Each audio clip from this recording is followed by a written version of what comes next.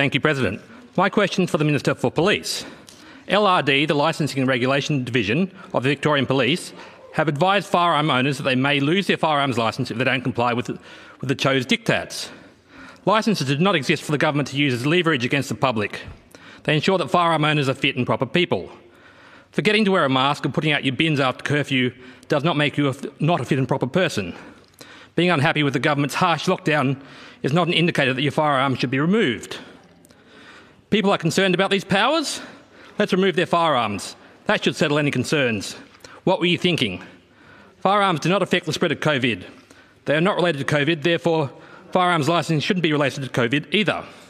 There is no reason that law-abiding firearm owners, and make no mistake, firearm owners are amongst the most law-abiding cohorts in our society, should be singled out.